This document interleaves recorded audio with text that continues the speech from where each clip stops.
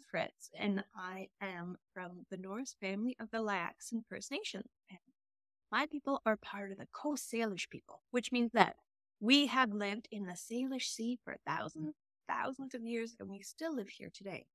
And the Coast Salish people have a very special and specific culture and art and stories that I'm going to share a bit of with you today. So the first thing that I like to talk about is that Coast Salish art and storytelling are a very important part of our culture.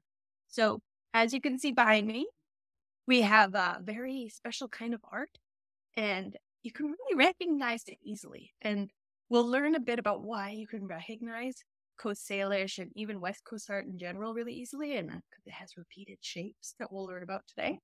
But also, these pieces of art, they relate to a lot of our stories. So a long time ago, before residential schools or before any kind of schools here in Canada, we had what we would call teachings from our elders. So instead of going into a classroom, we would sit with older people in our community that knew a lot of stuff. And those people would tell us stories while they worked.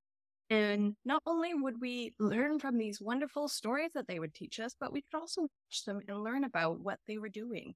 So we could learn a specific skill, like weaving or like how to prepare food. There's lots of different things you can learn just by watching.